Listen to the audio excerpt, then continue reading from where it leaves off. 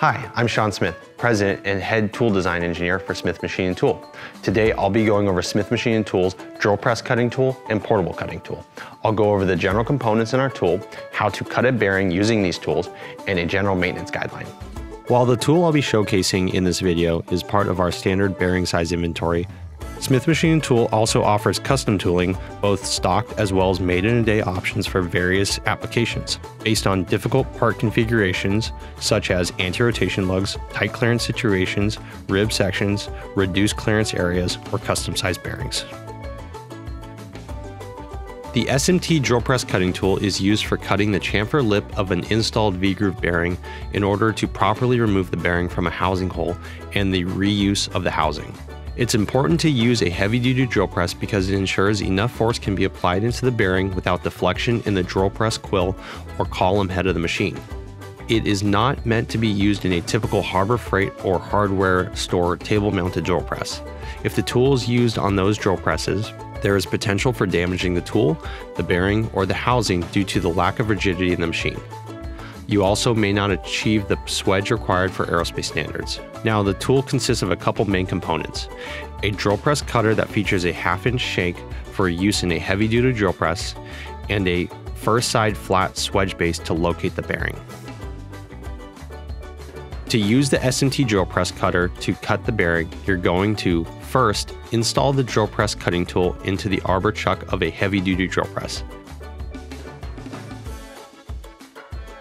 Ensure that the part is securely fastened to the mounting plate of the drill press, as an unsecure part may cause damage to the part or injure the operator. Then, set the speed of the drill press between 50 to 100 RPM or the lowest RPM setting on your drill press. With the machine off, adjust the stroke of the quill in order to not overcut the bearing.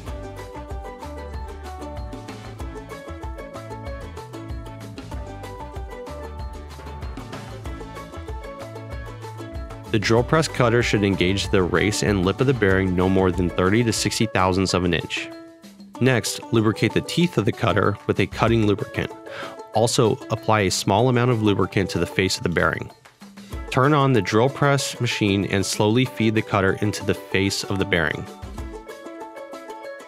Observe the chip formation to ensure that the chips remain non-discolored. A dark or blue chip will indicate that the machine is running at a too high of an RPM or that you're feeding too fast into the face of the bearing. A gradual peck feeding is allowed between 5 to 10 thousandths per peck. Between pecking cycles, brush and remove chips from the cutting teeth and the face of the bearing. Make sure that damage is not being caused to the housing during cutting by observing the racetrack that is being formed by the cutting teeth. A full depth of cut is made when the V-groove toward the outside diameter has been completely eliminated to the bottom of the vertex. Finally, when the full depth of the cut is made to the bearing, retract the cutter, turn off the machine, and proceed to use the SMT removal tool to extract the bearing.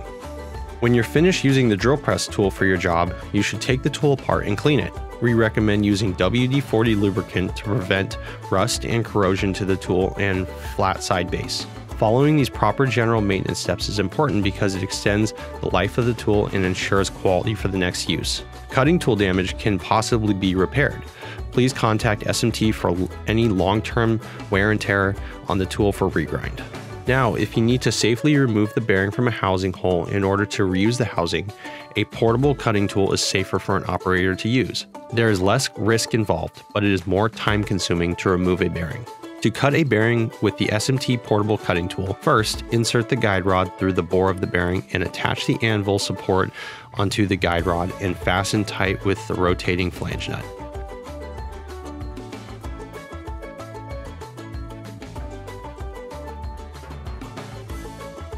Do not over-tighten the rod and flange nut as it might damage the guide rod. Only tighten as necessary in order to avoid rotation during cutting. By tightening the guide rod and the flange nut, the bearing bore should now align perpendicular to the face of the bearing. Next, attach the cutting tool to the opposite end of the guide rod with the teeth facing the bearing race. Install in sequence one washer, one thrust bearing, one washer, the provided spring, a backup washer, and rotating flange nut.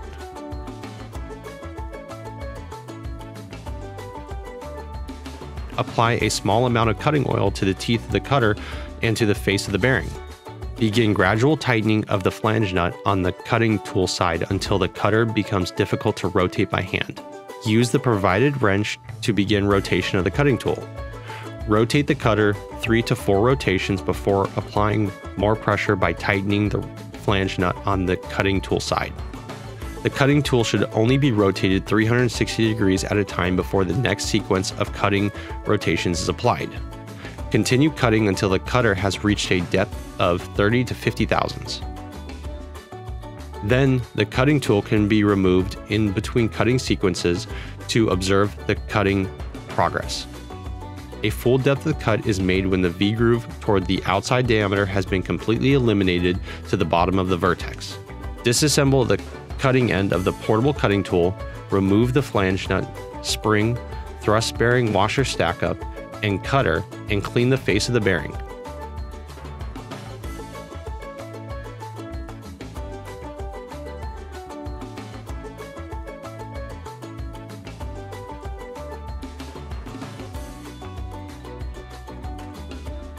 Loosen the anvil support side flange nut and guide rod and remove the entire cutting tool assembly. Lastly, use the SMT removal tool to extract the cut bearing. Just like the drill press cutting tool, when you're finished using the portable cutting tool for your job, you should take the tool apart and clean it. The SMT portable cutting tool consists of a guide rod, V-groove anvil support base, rotating flange nut, and cutting tool, as well as thrust bearings, washers, and springs.